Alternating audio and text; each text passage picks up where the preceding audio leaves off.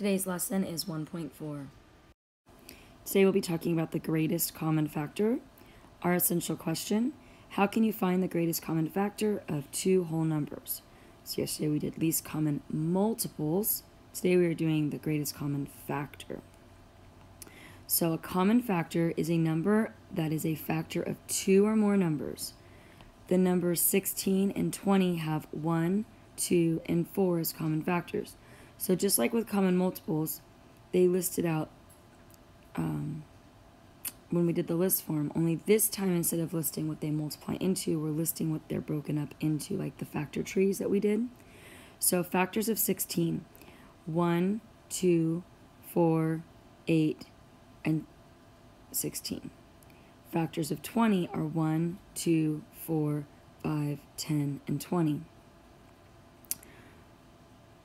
So in common they have 1, 2, and 4, and if I'm looking for the greatest common factor, it would be the 4. The greatest common factor, or GCF, is the greatest factor that two or more numbers have in common. The greatest common factor of 16 and 20 is 4.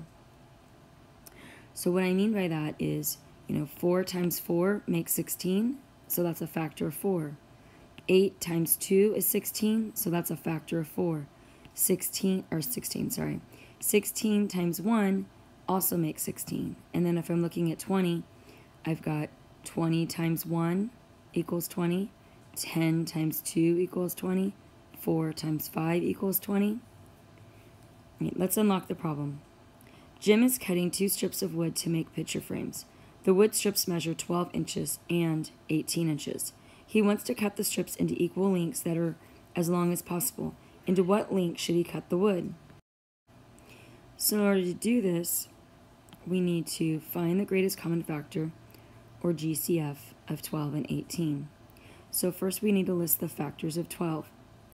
So we have 2, 1, 2, 3, 4, 6, and 12. I didn't just magically come up with those numbers. I know that 4 times 3 is 12. I know that 12 times 1 is 12. And I know that 2 times 6 is 12. So that's why those are my factors. When I'm looking at 18, it's 1, 2, 3, 6, 9, and 18. So then I'm just going to circle the ones they have in common. They both have 1, they both have 2, they both have 3, they both have 6. So the biggest number that they have in common, or the greatest common factor, is 6. Another way is to use prime factorization. So write the prime factorization of each number. So 12 equals 2 times 2 times 3. And 18 equals 2 times 3 times 3. So this takes us back to our little factor trees when we're breaking it apart, right? 2 and 6, this is the end. And I have 3 and 2. So that's why I got 2 right there, 2 and 3. Okay, so it just takes you back to the factor trees. I'm not going to do 18, but it's the same exact way. So to place the prime factors in the numbers in the appropriate parts in the Venn diagram.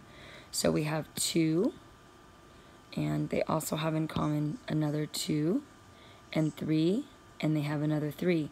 So these are the common prime factors, which is 2 and 3, and 2 times 3 is 6, therefore the greatest common factor is 6. So Jim should cut the wood into 6-inch lengths. Distributive property. So multiplying a sum by a number that is the same as multiplying each add-in by the number and then adding the products. So for example, if I have 5 times and then I have the 8 plus 6 inside, it's the same thing as having 5 times 8, 5 times 6, and then adding those two together. Because we're saying 5 times 8, 5 times 6. So they just broke it apart, 5 times 8 here, 5 times 6 here, and then we add them together. So you can use the distributive property to express the sum of two whole numbers as a product if the numbers have a common factor. So use the greatest common factor and the distributive property to express 36 plus 25 as a product. So find the greatest common factor of 36 and 27.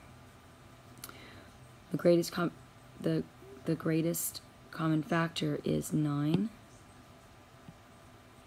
And I know that, so it says write each number as a product of the greatest common factor and another factor. So for 36, if I do 9 times 4, and for 27, it's 9 times 3, right? So now if I use the distributive property to write 36 plus 27 as a product, I've got 9 times 4 plus 3. So you can see here's my 4 and my 3. And then I'm going to check my answer. 36 plus 27 is 63.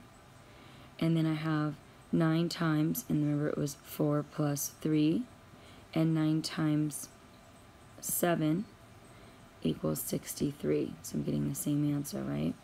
So 36 plus 27 is 9 times 4 plus 3. Explain 2 ways to find the greatest common factor of 36 and 27. Well, first of all, you can list the factors in each number and circle the greatest common factor. Another way is to write the prime factorization of each number and find the product of the common factors.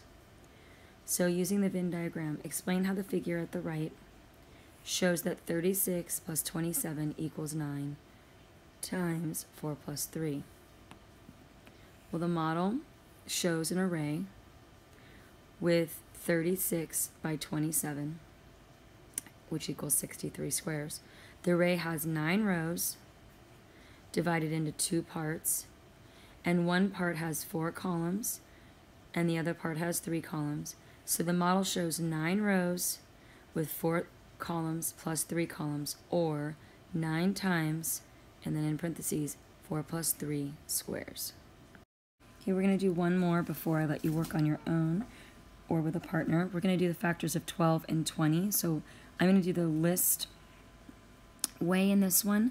So we have the factors of 12, which is 1, 2, 3, 4, 6, and 12. Again, the way I got the factors are I'm looking at what it takes to make 12. So 12 times 1, 2 times 6, 3 times 4. So looking at the factors of 20, I'm going to get 1, 2, 4, 5, 10, and 20. As I'm looking, they both have 1 in common, they both have 2 in common, they both have 4 in common, and that's it. So the greatest common factor on this one is going to be 4. So the rest of the problems, I'm wanting you to work with a partner. If you want to do them on your own, that's fine. When you're done, we're going to do the same thing that we did yesterday. I'm going to be on the carpet and available. Good luck.